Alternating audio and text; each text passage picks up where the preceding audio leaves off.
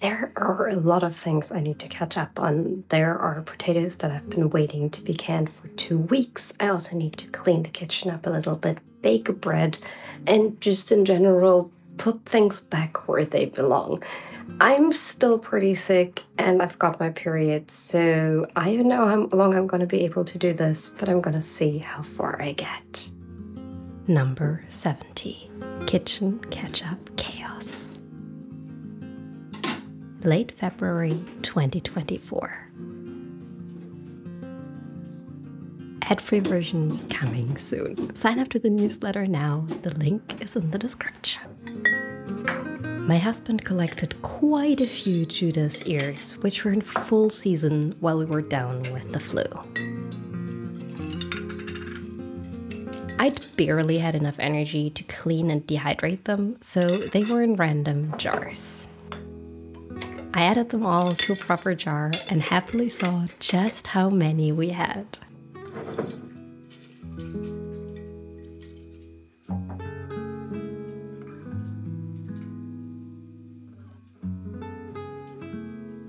With the mushrooms off my counter, I worked on some bread. I'd started a pre-ferment that morning. Time to turn that into dough. Yes, there is often milk in my bread, the only leftover from a soft bread recipe. Sourdough starter, water, flour, salt, and sometimes milk. That's that. Marvin can handle the kneading while I do other things. The only downside to having Marvin deal with the dough is that he's loud. I hate noise. Speaking of machines, Bob isn't properly cleaning the dishes at the moment. The surgery will be in the next episode.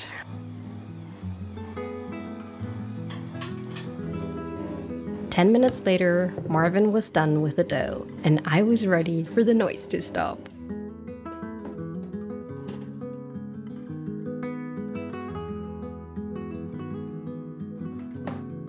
I needed the bowl for other noisy things, so I transferred the dough to a bowl instead. The dough was a tiny bit on the runny side, but it's fine. It'll make great bread.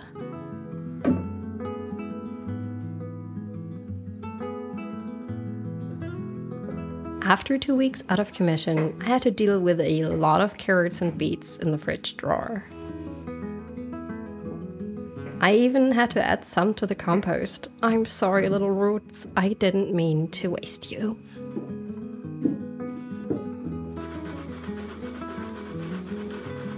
Marvin made quick work of those that were still good.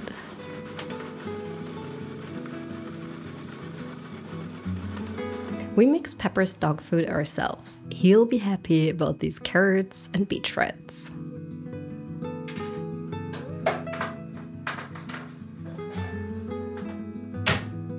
Later that day, I formed the bread rolls. The next morning, I chopped the potatoes and messed up. I kept adding potatoes to the chute without paying attention to the bowl and broke that stupid plastic part again. This time, it's all on me. Well, except for the blame that goes to whoever designed this machine so breakable. Resigned, I disassembled the unit. I'll have to order the part again. $17 gone. Charging that much for a sacrificial part is what really makes me mad at them.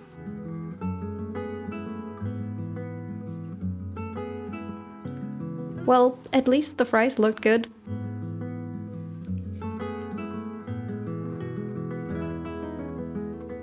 I had managed to chop about half of the potatoes before I messed up, so it was still a lot easier this way. But once again, I was chopping by hand because the machine didn't work. I chopped and chopped and chopped. Now that I had started, I had to finish at least a canner load. I had to get the potatoes into jars. By the time I was done, my back was calling me an idiot. If you want to know how and why I canned potatoes, there's an entire video on that. This time I used no vinegar at all. Slowly the canner was filling up. I was getting close to calling it a day.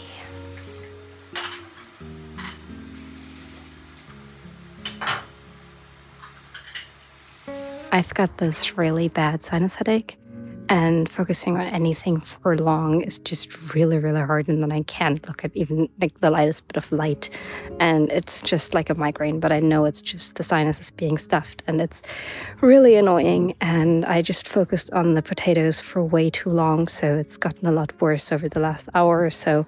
So I'm gonna head back to the couch and do absolutely nothing for the rest of the day, but the first batch and a half of potatoes is done, the first batch is in the canner. I've got some work prepared for tomorrow for the second batch, and then I just gotta finish half a batch. I can manage that, so almost done. Okay, let's get to it. I have half a batch of potatoes to do. I need to take the old batch out of the canner and replace it with what I prepared yesterday and prepare that final half batch. I also need to exchange the stove, which is broken again, and we're switching to a different one, so I'm gonna have to figure out how to make that work with the kitchen space. Yeah, lots to do. Still don't feel very well, but we're gonna get to it. I removed the first batch from the canner, took off the clips, and stacked them to let them dry for labeling.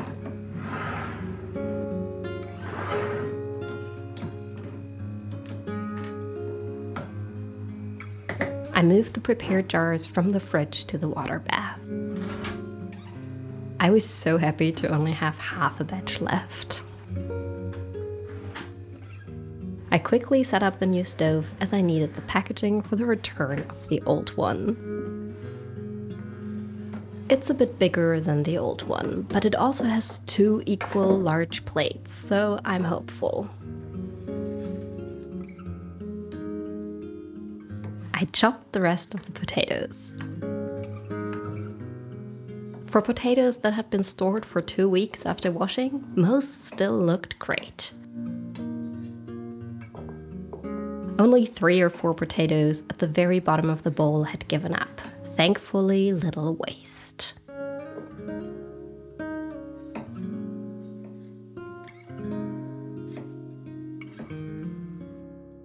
It's actually quite simple. Let me reopen this. So we have the actual jar, we have the jar lid, and the seal itself is individual because the seal is the only thing that you regularly need to replace. So the seal you can buy individually instead of buying the lids with all that aluminum. You just buy the seal, and you don't have to replace the seal after every canning process, so that's nice too. And then when you're ready to can, you just put these little clips on instead of what you would screw on your ring. We just have these little clips. And what you can see, let me get one of the ones that I canned overnight here, is you see that this tab goes all the way down. It has this flip to the bottom. It also moves a lot harder, whereas the unsealed one is going straight and it's very wobbly. And after canning, this is gonna look like this. Okay, let's get this back. Seal up this final jar.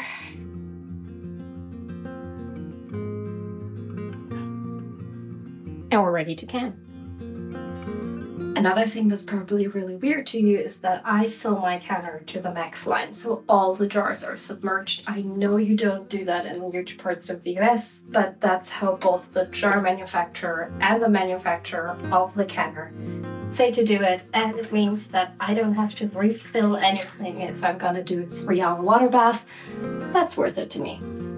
With all the potatoes done, I sat down to watch the political debate, as this one affected me personally. The opposition fought tooth and nail. While Pepper dozed, I tried not to get pissed off. In the end, we won. I still can't believe it. Later, I returned to the kitchen to shelve the jars. All these potatoes I canned over the last 2 days. So happy because this is gonna be so many easy meals. I make everything with canned potatoes. I mean, I do use raw potatoes very occasionally, but usually I use these. I use these for potato salad, mashed potatoes, fried potatoes, potato gratin. I use canned potatoes for all of that. They never last long, and this is a convenience food where I have to work hard for a day or two, and then I don't have to worry about potatoes for weeks. I love canned potatoes. Help me make these videos. Go to rootsandcalluses.com/support or follow the link in the description below.